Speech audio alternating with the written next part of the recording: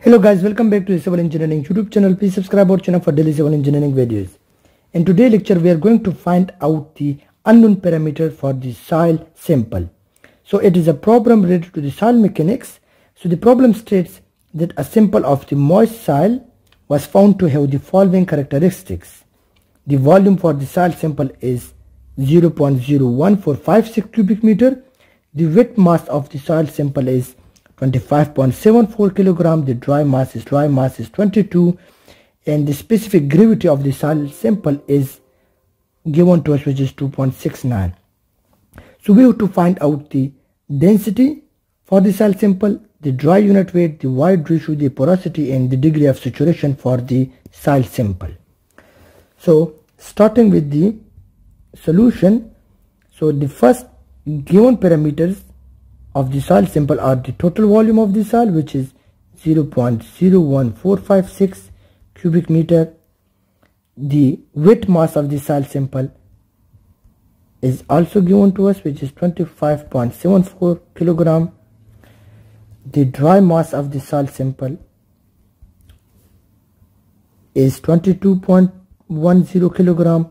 The specific gravity of the soil sample is 2.69.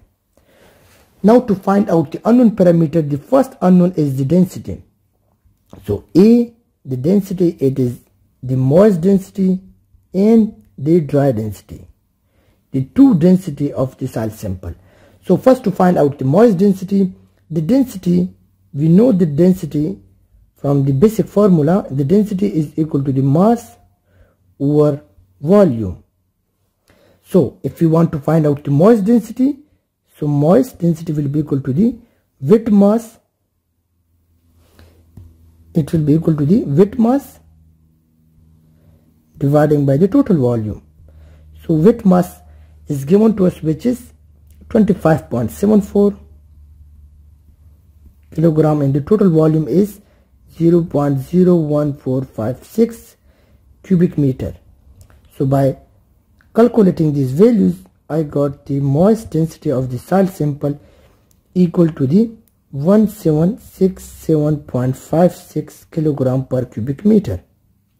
This is the moist density of the soil sample. Now to find out the dry,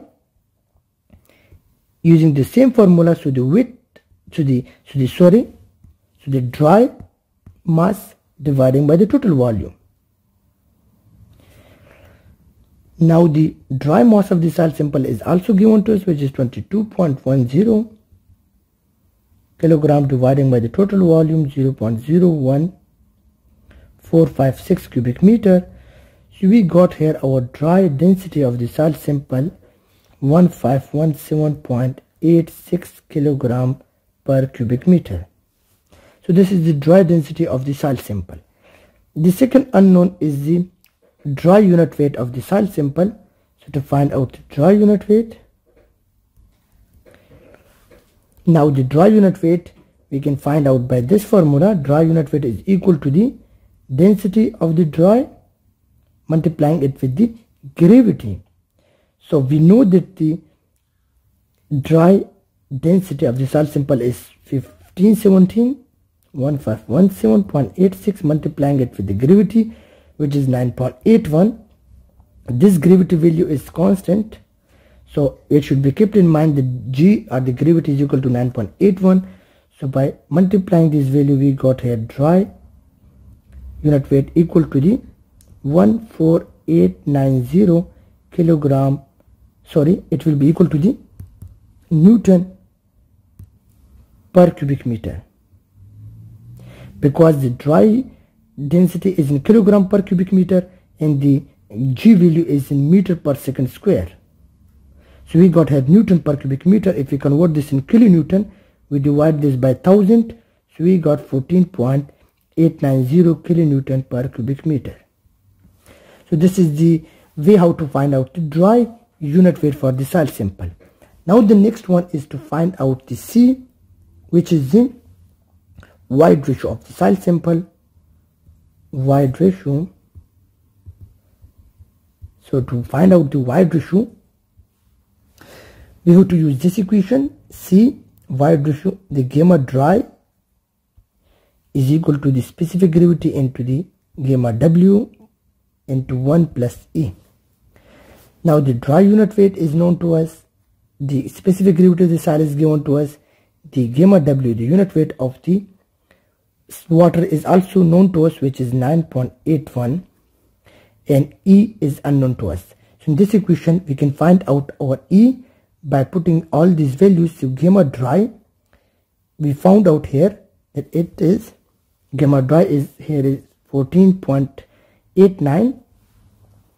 So 14.890 equal to the GS. GS is known to us, which is 2.69. Gamma W is a constant value which should be kept in mind. It is equal to the 9.81, and this is in unit of kilonewton per cubic meter. This is the unit weight of the water in the unit of kilonewton per cubic meter, and you should remember this value by heart. The denominator value is 1 plus E. Now here we all know these values, so we can easily find out the E value, which comes out to be 0.772. So this is our wide ratio. Now to find out the D, which is the porosity here. So to find out the porosity is equal to the N equal to the E divided by 1 plus E, and just putting the values,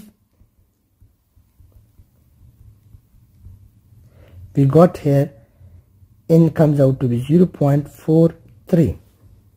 So after this, the last one is the degree of saturation for the soil sample. So to find out the degree of saturation, we know that we can easily find out by this formula. The degree of saturation is equal to the S multiplying it with the E. Wide ratio is equal to the GS, specific gravity, into the water content.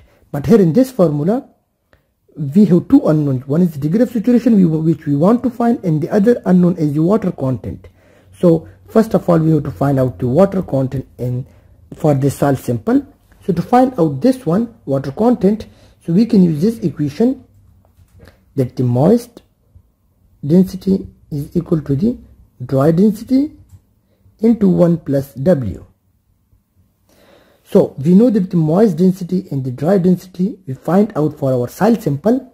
Here this is the moist, this is the dry density, and this is the moist density. So we'll put these two values in our equation. So the moist density is equal to the 1767 equal to the 1517. This is the dry density into 1 plus W, which is the water content.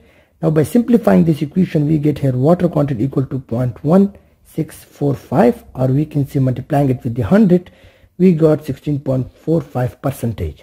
So this is our water content. Now we can put this value here in this formula. We can find out our degree of saturation. So degree of saturation will be equal to the S multiply E equal to the specific gravity into water content. So dividing this E here in the right side, S becomes equal to the GS into W into divided by E. So this degree of saturation comes out to be, specific gravity is 2.69 for our size sample. W we know that 16.45% or 0.16 here 45, dividing by E is also known to us, which is 0.772. So S comes out to be 0.573. I'm multiplying it with the 100, so we will get in percentage the degree of saturation 57.3%. So this is the degree of saturation for our soil sample. So hope you guys understand how to find out these unknown parameter of the soil sample if we are given with some of the known parameters for the soil sample. Hope you guys understand, and don't forget to subscribe our channel for daily civil engineering video. Thank you for watching our video.